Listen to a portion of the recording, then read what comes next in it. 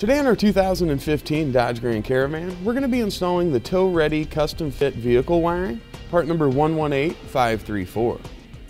Alright, this is what the harness is going to look like when we receive it.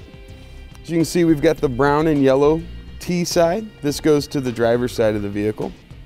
We've got our green T side. This goes behind our passenger side taillight and the passenger side of the vehicle.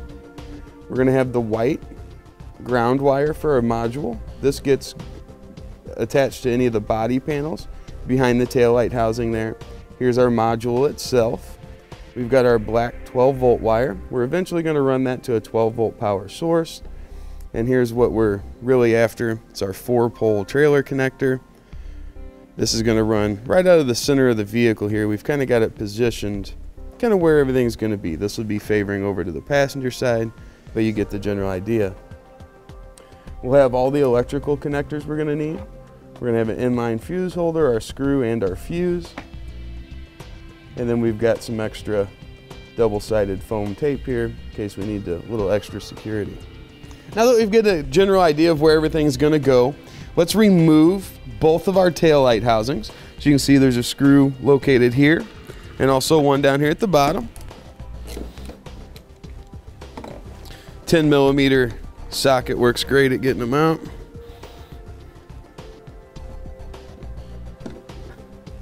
Then we'll pull rearward on our assembly here.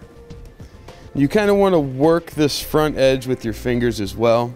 You'll have a couple little pops in there. You feel that, heard that first one there. Just kind of keep wiggling it a little bit.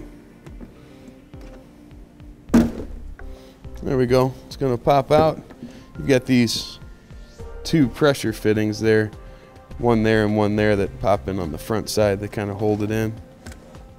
You see that little red tab in there? We'll slide back on that to unlock it.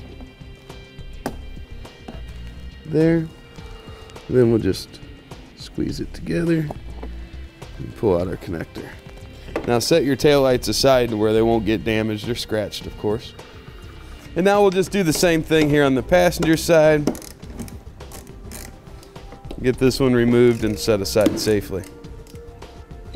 You see here, if your fingers don't work, you can also use like a trim removal tool or a firm plastic spatula for that matter, just to kind of get in behind those and kind of separate those out. There you go. Now here on our driver's side, we'll take our yellow and brown T connector. We're just going to slide the factory fitting right into there until we hear it click. As you can see, it's designed to work great with all of our factory connections, so we really need no wire modifications. We're now going to take our module, we'll take the green and the 4-pole wire and press that down just by pulling out some slack. We'll just allow those to go right down between the bumper here and the body of the vehicle. All right, we'll just let that sit there for now. Now here on the passenger side, we're going to be pulling that green wire up through, so we're going to use a pull cable. You could use a piece of wire you might have, a coat hanger, anything. You just want to kind of stick it down there and you'll see it come out the bottom side. And then we'll just tuck it in up here to hold it in place until we get our green wire connected to that. Now let's free up some of the slack from our green wire here. Get our 4-pole a little more organized. And then we're just gonna start routing our green wire over towards the passenger side. Now there seems to be a nice area right in here behind these bumper supports that would really help hold this up out of the way. We want to avoid any moving objects, any hot objects like our exhaust here. We want to make sure that gets really well up and over the top of that. Then once we have it over here, let's just connect it onto our pull wire and we'll pull it up towards the top of the car. We'll just free up the end of our pull there and bring our wires on up through. We've got what we want. We're not going to make our power wire connection with our 12-volt cable. We've taken the length of 12-volt wire that was provided and we've worked it up from the bottom. You can see we've got the end of it here. Just need to strip that off. We're going to add a butt connector to it. Make sure that connection's nice and solid. And we're also going to connect it onto the end of the module here. Now we're just going to get this connection made for now. We'll route it up to the front of the car in a few minutes, but just want to make sure we've got all of our wires connected here so we can get all of our slack adjusted and everything, knowing that we've got enough length of wire. We're not shorting ourselves anywhere. And then just wrap it up with a little tape. Next connection is going to be our white ground. Now for this we're going to need a drill with a 3/32 bit. We're going to find a suitable mounting location inside our rear taillight housing area. Now you don't want this to be too high to interfere with the taillight when it goes in. Pick a good spot over here.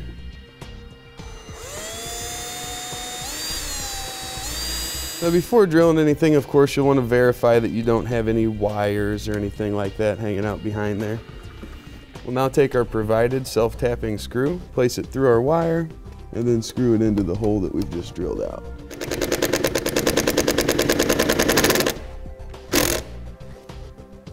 See, that's nice and secure. That's going to ground our module out to our body.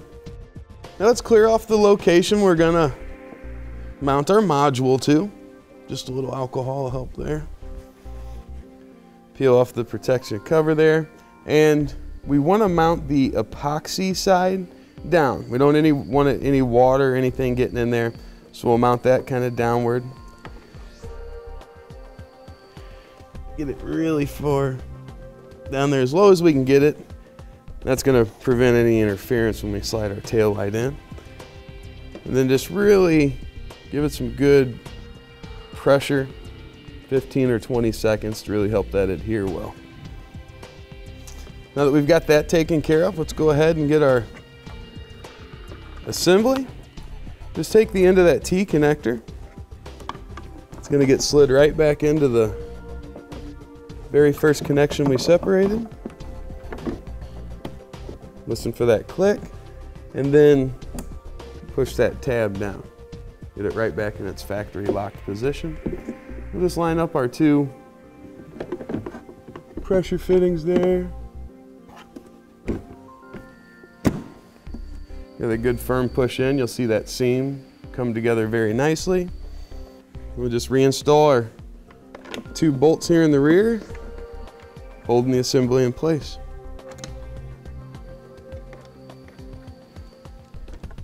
Just apply just a little bit of torque to it. Doesn't need a whole lot. You see that one's in place nicely. Now let's take care of the passenger side.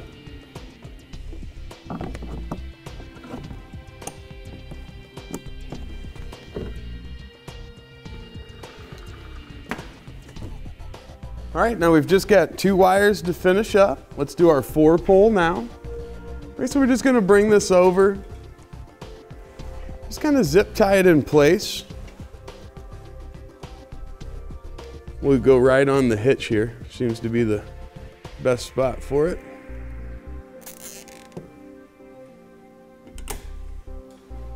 Then you'll see we'll be able to bring that right over top and do whatever we want with it. Kind of loop it around here. We can use the dust cap to kind of hold it in place there for us if we'd like to there. Or if you don't want it to be visible, you could just tidy up your excess here and zip tie it right up there on top of the rail of the hitch. Now we'll trim off the excess on the zip ties we've used here. Now let's run our power wire to the front. I'm gonna bring this over. I'm gonna lay it right down on top of our hitch, right there where we put that 4-pole in. I'm going to secure it there first just to give me a really good anchor point, and then we can head up towards the front. As we go along on this, we're going to be trimming the excess off on all of our zip ties. Now for running our power wire towards the front, we're going to use a piece of airline tubing again. This is just going to give us a little bit of a stiffer material to try to push through some of the smaller areas. Again, just like before, coat hangers and stuff like that will work well. A harder or a more stiff gauge of wire maybe would work. Whatever you've got laying around the house there, it's going to make it a little bit easier if you can get something to kind of guide this through for you. The first area we're going to feed this through is going to be right between the hitch that's in place and the fuel tank. As you can see, it goes nicely right up through there. And then while we pull this through, we want to just guide it. Sometimes it'll get pinched if we don't. Once we've got it ran up beside our fuel tank here, we want to avoid any of our moving points like our springs, the bar that goes across here. There's a nice little tab that sticks out right there that's got a hole in it. I'm going to zip tie it to that. A good pull there. As you can see, that's going to hold it up here out of the way nicely. Once we get past this point, we're going to see where our brake lines kind of start to run up towards the front there. I'm going to try to follow along with those. That brings us right over top of the shock mount there. And then let's also go right over top of the fuel filler nozzle there.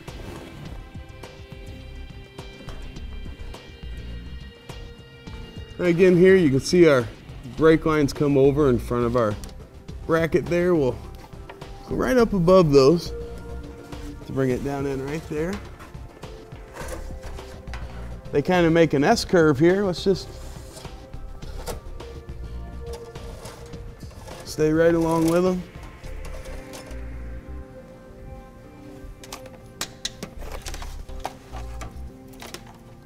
All right, now we're going to follow right up through there. You can see the brake lines kind of go up that way, head up towards the master cylinder.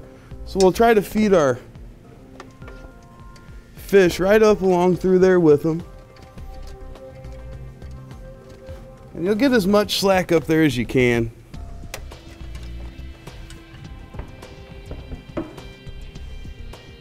All right, perfect. Followed right up along with the brake lines. Came out right here above the battery. We're going to bring it right around here to our positive battery terminal. Just kind of keep pulling our slack up from the bottom there. I'm going to go under the negative terminal you can see there. And then just kind of help get our slack out from down there. Bring it below the positive terminal there.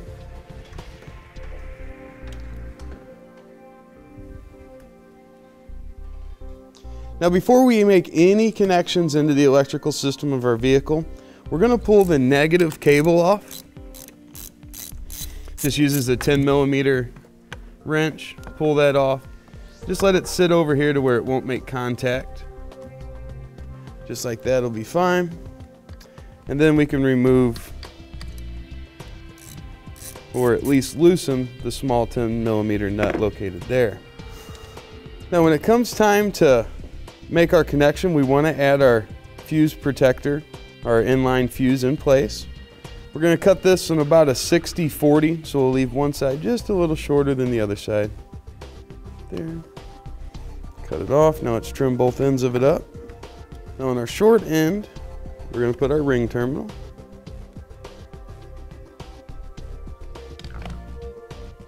On the longer end, put our butt connector.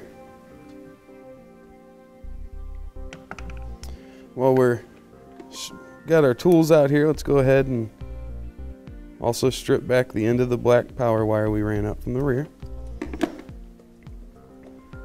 That's going to go on the other side of our butt connector here. Each of these you're going to pull on to make sure they don't slide out.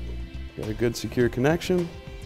And now let's go over them with a little tape just to help protect it. Let's do the same on our butt connector here. We'll now finish taking that nut off that we loosened earlier.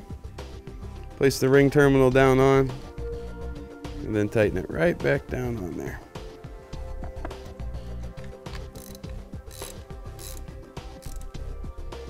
Now into our fuse holder, we'll place the 15 amp fuse that was provided.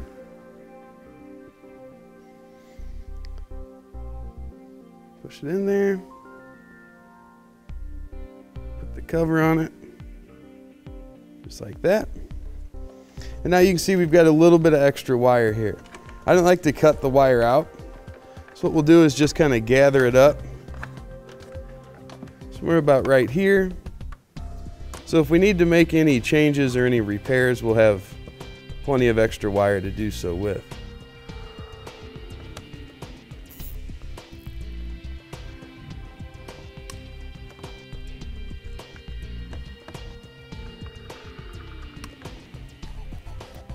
We can tuck that down there so it'll stay nice and neat and out of the way. Got our fuse holder right there, easily accessible. Then to keep it from moving around, we'll just slide a zip tie right through that small hole. We'll bring it right around our positive cable there.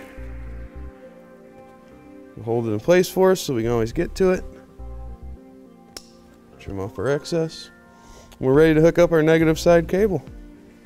Put that down on there and use our 10 mil to tighten it back down. All right, with everything secure up here, let's take a second to go back under the car, investigate our 12-volt wire, check it out, make sure we don't have any looseness or any sagging that we need to get buttoned up and taken care of. As you can see, we've got good tension on our power wire. It comes back, it's not sagging anywhere. Right here, for instance, kind of sagging down a little bit, right? So let's just zip tie it up. And it gets that up and out of the way, gives us a little more clearance. So anywhere we can do that and just kind of tidy that up, it's going to help your process.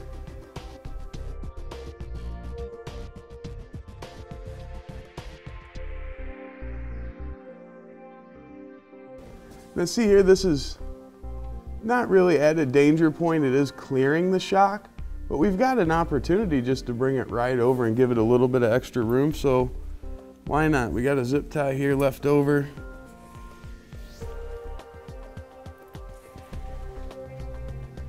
Now let's go through and check our functions of our plug to make sure we've got everything connected properly.